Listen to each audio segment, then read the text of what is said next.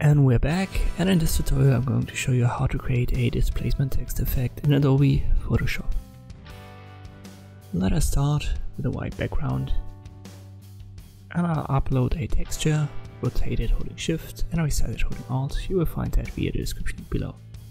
You'll need that for later. Let me rename it to texture, I'll make it visible. And I'll add another image, which is kind of an abstract, you could say checkerboard design, and I call it Displacement 1. We will create a checkerboard ourselves now. Let me open a new layer. I'll use the rectangle tool and hold Shift when I drag this rectangle. Use the movement tool, and I don't want to have it perfectly set to the edge, so I go a little bit overboard, and then I hold Alt, drag a copy out of it holding Shift. Let me create 4 of them, then I select them all by clicking Shift, and then I hold Alt and Shift to copy that group. Do it again. You can see this up here. Every second rectangle I now want to make white.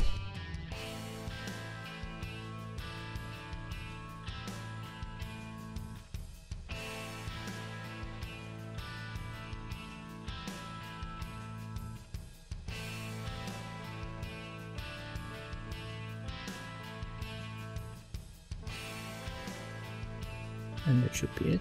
We don't need this one, let me delete it.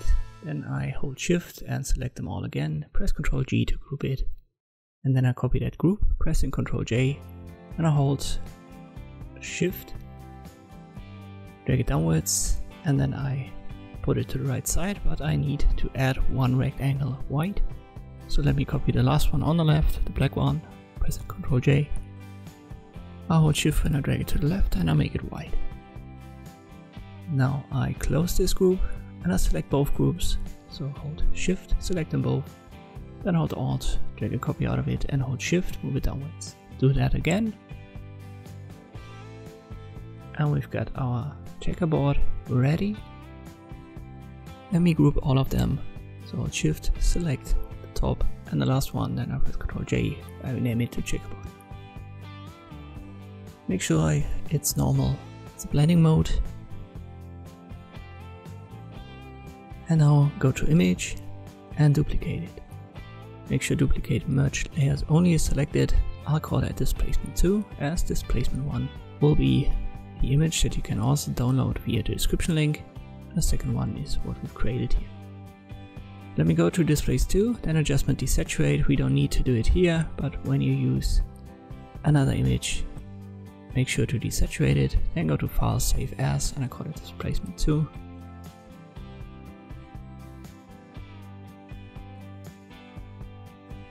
Now we'll go back to our first Photoshop file, and I use the Displace 1.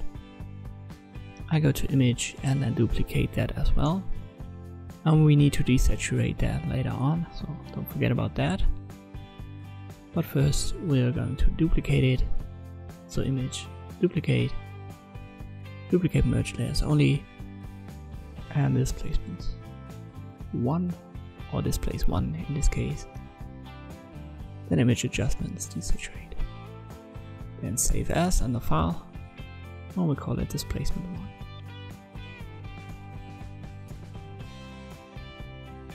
So now we've got everything that we need. We'll go back to the original PSD file, and we'll add some text.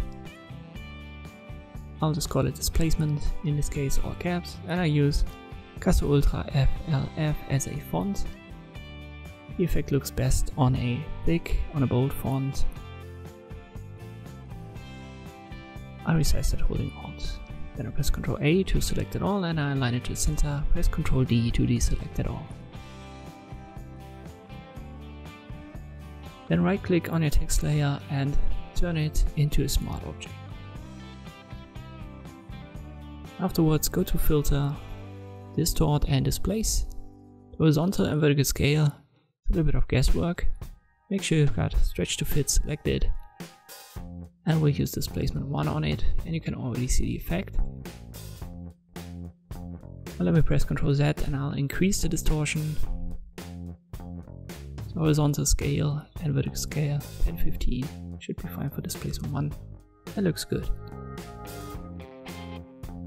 Let me copy this layer by pressing Ctrl J.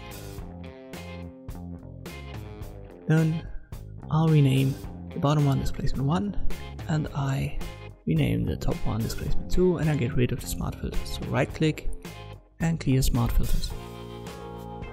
Now again, go to Filter, Distort and Displace. Now change the values to 5 and 10, and then I use Displacement 2. It also looks fine. Let us keep that. So Displacement 2 was our checkerboard that we've created from scratch, and Displacement 1, that was the image that you can download via the description link. Depending on what you use, it creates different results. Let me show you how you can swap the colors here. Just right click on your displacement layers, blending options, color overlay, make it white, and OK. And we'll have to change the color of the background. Select the background layer, use the bucket tool, make black your foreground color, and left click. Now we're going to add the texture that we've added in one of the first steps. So move the texture layer to the top and then change the blending mode. Difference looks really cool here, so I'm going to keep that. Now let us change the displacement 2 layer. We'll give it a color overlay white as well. And that's it. This is how you can create this displacement text effect in Adobe Photoshop. Thank you for watching, and I'll see you next time.